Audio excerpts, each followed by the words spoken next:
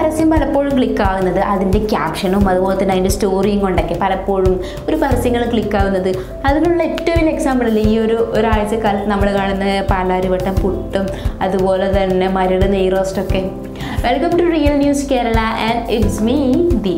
അപ്പോൾ ഞാൻ പറഞ്ഞതെന്ന് വെച്ചാൽ ഈ പരസ്യങ്ങൾക്ക് ക്യാപ്ഷനും അതുപോലെ തന്നെ സ്റ്റോറീസൊക്കെ കൊടുക്കുന്ന ഇമ്പോർട്ടൻസ് തന്നെ അതൊരു തരത്തിൽ വലിയൊരു കാര്യമല്ലേ.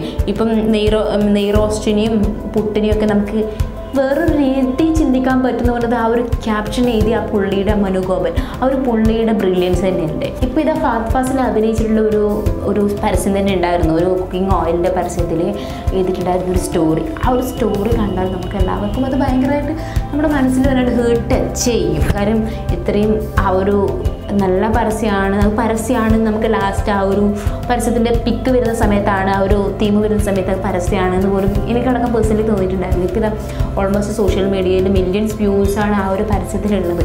അപ്പോൾ അതിൻ്റെ സ്റ്റോറി എന്ന് വെച്ചാൽ നമുക്കറിയാം, ഇപ്പോൾ ഫുഡ് ഓൾമോസ്റ്റ് നമ്മൾ വീട്ടിൽ നിന്ന് തന്നെ കാണാം. കുറച്ച് ഫുഡ് കഴിച്ചിട്ട് നമുക്ക് വേണ്ട ഫുഡിൽ കൂടുതൽ നമ്മൾ ഫുഡ് എടുക്കും.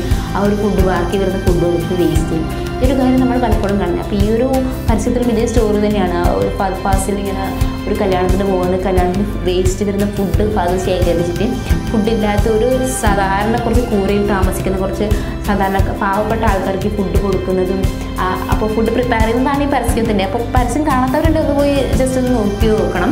കാരണം ആ ഒരു പരസ്യം കാണുമ്പോൾ നമുക്ക് കാണാത്തവർക്ക് ഉണ്ടെങ്കിൽ അതിനെക്കുറിച്ച് ആ റിലേഷൻഷിപ്പിൻ്റെ വാല്യൂ കാണുമ്പോൾ നമുക്ക് സത്യം പറഞ്ഞാൽ ഒരു വല്ലാതെ മനസ്സിൽ ടച്ച് ചെയ്യുന്നുണ്ടായിരുന്നു. കാര്യം ഞാനത് കണ്ട സമയത്തും എനിക്കും ഇതുപോലെ തന്നെയായിരുന്നു ഫീൽ ആയിട്ടുണ്ടായിരുന്നത്.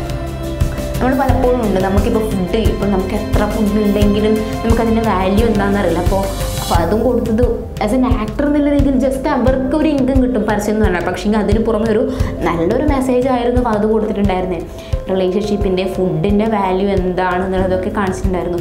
നമ്മളെപ്പോഴും അങ്ങനെയാണ്, വീട്ടിൽ നിന്നാണെങ്കിലും പുറത്ത് പോകണമെങ്കിലും നമുക്ക് കയ്യിൽ പൈസ ഉണ്ടെങ്കിലും നമ്മൾ ഭയങ്കര ആർഭാടമായിട്ട് ജീവിക്കും. നമുക്ക് വേണ്ടാത്ത ഫുഡ് വേസ്റ്റ് ചെയ്ത് കളയും. അപ്പോൾ നമ്മൾ ചിന്തിക്കുന്നില്ല നമ്മളെപ്പോലെ ഫുഡ് കിട്ടാതിരിക്കുന്ന കുറേ ആൾക്കാരുണ്ട്. അപ്പോൾ അവർക്ക് ഒരു നേരത്തെ ഫുഡ് കൊടുത്തിട്ടുണ്ടെങ്കിൽ അവരെ മുഖത്ത് കാണുന്ന ഹാപ്പിനെസ്സൊക്കെ നമ്മളെപ്പോഴെങ്കിലും ഫേസ് ചെയ്തിട്ടുണ്ടായിരുന്നു. എനിക്ക് അത് നമ്മൾ കണ്ടിട്ടുണ്ടായിരുന്നു.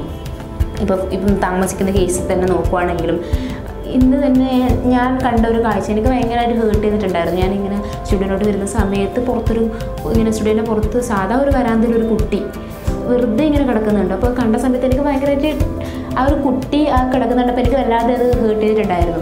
ഇങ്ങനെയാണ് പലപ്പോഴും നമുക്ക് കിടക്കാനും അതിനൊക്കെ സൗകര്യവും കാര്യങ്ങളൊക്കെ ഉണ്ടെങ്കിൽ പോലും നമുക്ക് അതിൻ്റെ വാല്യൂ മനസ്സിലാവില്ല. നമ്മൾ അതിൽ നിന്ന് വിട്ട് നിൽക്കുമ്പോഴേക്കും നമ്മൾ ഇങ്ങനത്തെ ഒരു കാഴ്ച കാണുമ്പോഴേക്കും നമുക്ക് ഇങ്ങനെയൊക്കെ കഷ്ടങ്ങൾ അനുഭവിക്കുന്ന ആൾക്കാരുണ്ടോ എന്ന് പലപ്പോഴും തോന്നുന്നത്.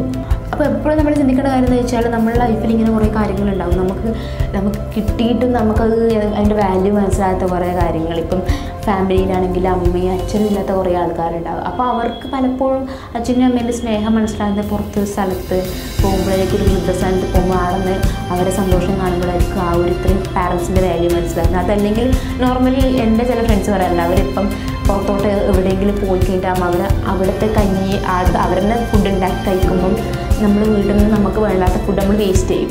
ആ സമയത്ത് അവർ പറഞ്ഞു നിങ്ങൾക്ക് അറിയില്ല ഫാമിലിയിൽ നിന്ന് അവർ തരുന്ന ഫുഡിൻ്റെ വില നിങ്ങൾക്ക് എന്താണെന്ന് അറിയില്ല. നിങ്ങൾ മാറി നിൽക്കുമ്പോൾ നിങ്ങൾക്കത് കിട്ടാതിരിക്കുമ്പോൾ അതിൻ്റെ വില മനസ്സിലാവുന്നത്. കാര്യം ഈ ഒരു പരസ്യമാണെങ്കിൽ പോലും ഇത്രയും നല്ലൊരു മെസ്സേജസ് നമുക്കൊന്നും കിട്ടിയിട്ടുണ്ടെങ്കിൽ അത് ഉറപ്പായിട്ടും ആ ഒരു പരസ്യം എഴുതി ആ ഒരു റൈറ്ററെ കഴിവ് തന്നെയാണ്. അപ്പോൾ നമ്മളിപ്പം ഒരു പരസ്യമാണെങ്കിൽ പോലും അതിലും കുറേ സ്റ്റോറീസ് ഉണ്ട്. അപ്പോൾ നമ്മളിപ്പോൾ മാക്സിമം ചിന്തിക്കേണ്ട കാര്യം എന്ന് വെച്ചാൽ നമ്മളെപ്പോലെ ഫുഡ് കിട്ടാതെ കുറേ ആൾക്കാരുണ്ടാവും. അതല്ലെങ്കിൽ ഇപ്പം താമസിക്കാൻ കുറേ സൗകര്യമില്ലാത്ത ആൾക്കാരുണ്ടാകും. അപ്പോൾ നമ്മൾ ഒരാളെ മുഖത്ത് കാണുന്ന ഹാപ്പിനെസ്, നമ്മൾ കാരണം കിട്ടുന്ന ഹാപ്പിനെസ്, എത്ര ചെറിയ ഹാപ്പിനെസ് ആണെങ്കിലും അത് അവർക്ക് നമുക്ക് കൊടുക്കാൻ പറ്റുന്നെങ്കിൽ നമ്മളായിരിക്കും ലൈഫിൽ നമുക്ക് കിട്ടുന്ന ഏറ്റവും ബ്യൂട്ടിഫുൾ ആയിട്ടുള്ള മൊമെൻറ്റ് ചിലപ്പോൾ അതായിരിക്കും. അപ്പോൾ റിയൽ ന്യൂസ് കേരളയുടെ കുറേ വീഡിയോസിനും കാര്യങ്ങൾക്കൊക്കെ വേണ്ടിയിട്ട് real news Kerala like, share and subscribe.